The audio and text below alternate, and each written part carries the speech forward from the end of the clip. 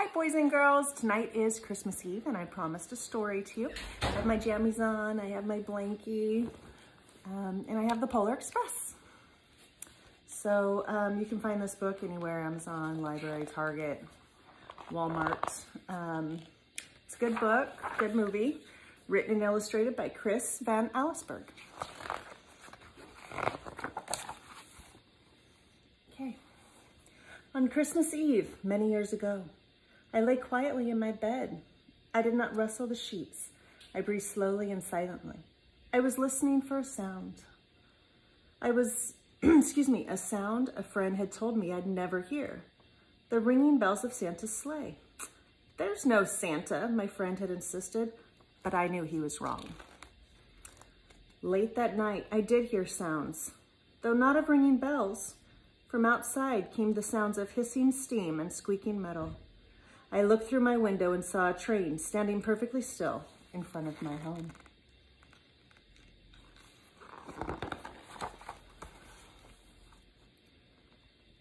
It was wrapped in an apron of steam. Snowflakes fell lightly around it. A conductor stood at the open door of one of the cars. He took a large pocket watch from his vest, then looked up at my window. I put on my slippers and robe. I tiptoed downstairs and out the door. "All aboard!" the conductor cried out. I ran up to him. "Well," he said, "are you coming?" "Where?" I asked. "Why, to the North Pole, of course," was his answer. "This is the Polar Express." I took his outstretched hand and he pulled me aboard.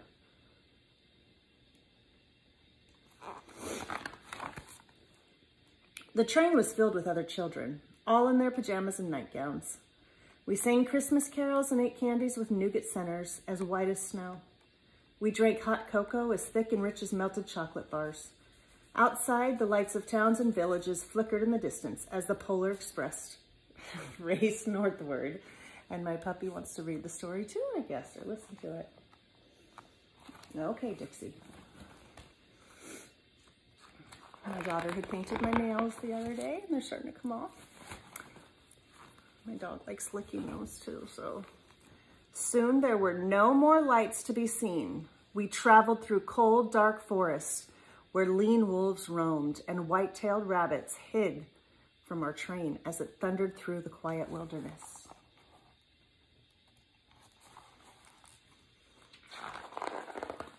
We climbed mountains so high it seemed as if we could scrape the moon. But the Polar Express never slowed down. Faster and faster we ran along, rolling over peaks and through valleys like a car on a roller coaster.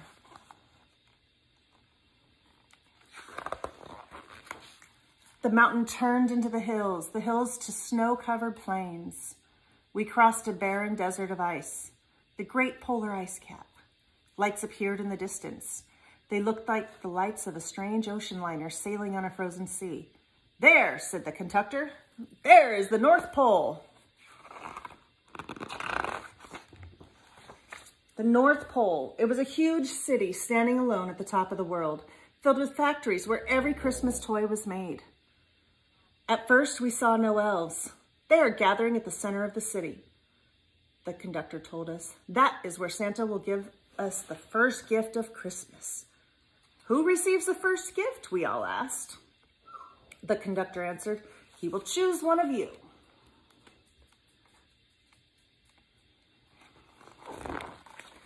"Look," shouted one of the children, "the elves." Outside, we saw hundreds of elves. As our train drew closer to the center of the North Pole, we slowed to a crawl. So crowded were the streets with Santa's helpers. When the Polar Express could go no farther, we stopped, and the conductor led us outside.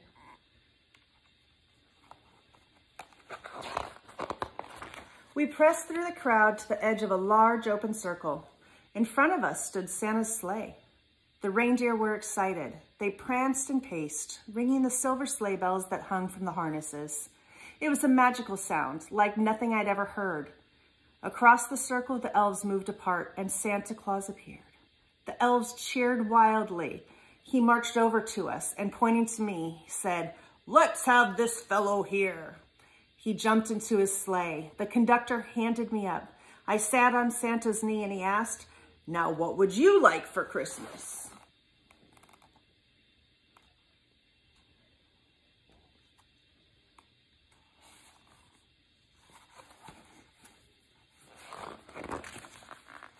I knew that I could have any gift I could imagine, but the thing I wanted most for Christmas was not inside Santa's giant bag.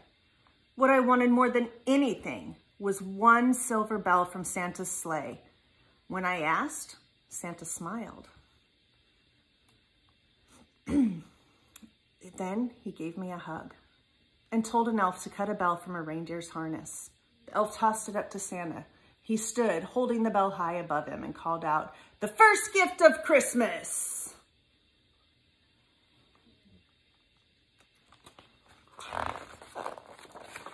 A clock struck midnight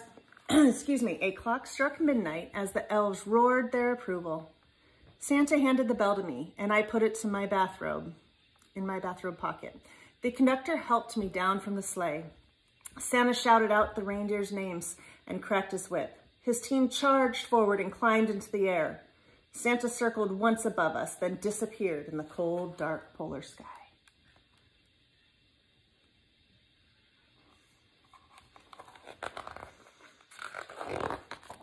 As soon as we were back inside the Polar Express, the other children asked to see the bell. I reached in my pocket, but the only thing I felt was a hole. Uh-oh. I had lost the silver bell from Santa Claus's sleigh. "Let's hurry outside and look for it," one of the children said. But the train gave a sudden lurch and we started moving.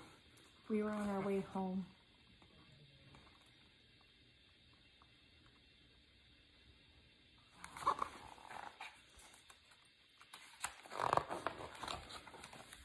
It broke my heart to lose the bell.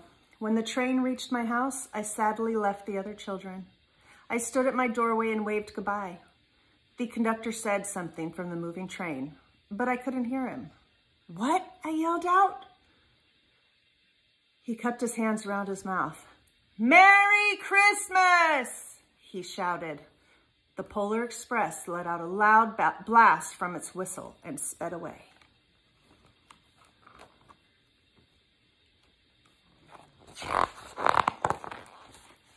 On Christmas morning, my little sister Sarah and I opened our presents. When it looked as if everything had been unwrapped, Sarah found one last small box behind the tree. It had my name on it.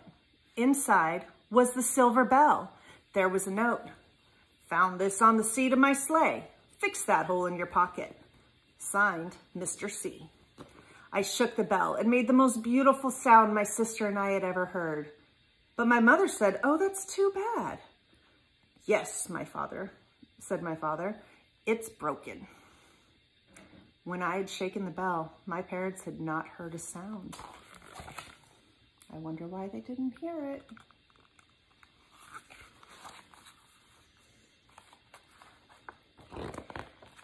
At one time, most of my friends could hear the bell, but as years passed, it fell silent for all of them.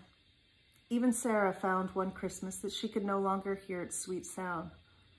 Though I've grown old, the bell still rings for me, as it does for all who truly believe. The end.